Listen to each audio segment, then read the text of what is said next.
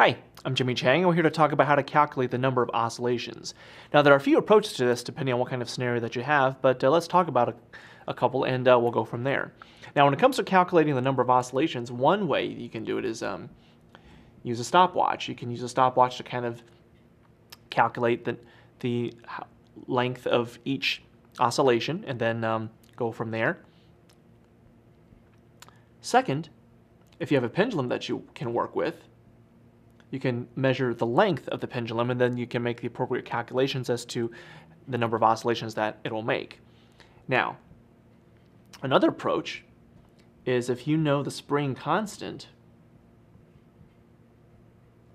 as well as the mass of the object, that'll allow you to make appropriate calculations to figure out the number of oscillations that the object can make. So it really depends on the kind of scenario that you have to work with, and option 3 might involve, some physics involved, but it'll be very applicable. So depending on the kind of approach that you want to take, use a stopwatch.